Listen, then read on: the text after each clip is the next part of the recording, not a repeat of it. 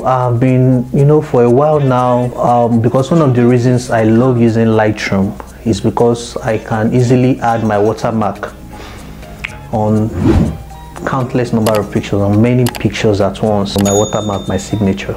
So I take the pictures I take in church and some wedding pictures. I can't be putting my watermark on them one after the other. So for some other events, several other events that I have to make watermarks for their events, for these programs, most of these watermarks, they are just on my Lightroom, the watermark place, where you have, they are much.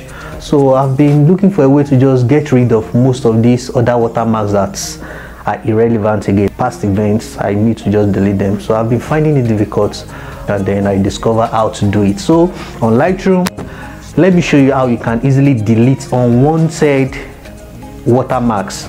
It will actually make your work more organized, and you even be happy with yourself. So let me show you. Let's go. Thank you. Lightroom like this, and so go to your file, edit.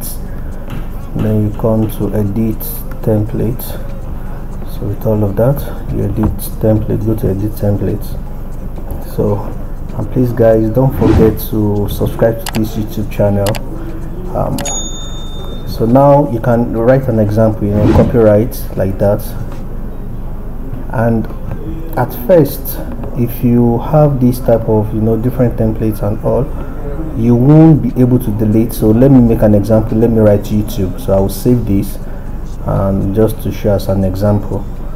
So you can save, then you save with any name you really want. At the end of the day, you save with anything you want. So now adjust it anyhow you want it. You can easily even if you have a signature on your system, you can easily import it. You go to the graphics, then click on OK, go to where you have it located on your PC or your Mac, then you bring it into it. I can use this as an example.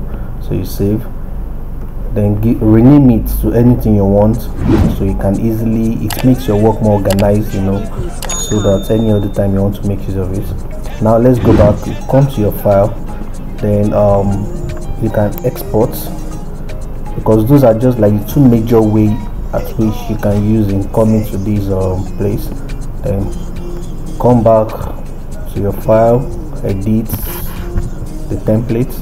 So now you can see the different templates I have already, because from my past work and all.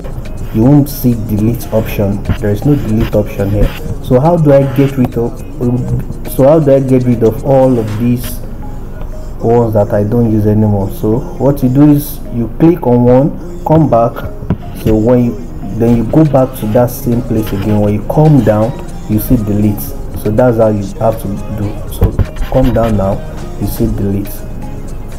So you delete. So, and that's what you do to all of them. Just select one, select it, come back again, then go back to the same one. When you come down, you see delete option, then we are good to go. Okay, thank you. All right.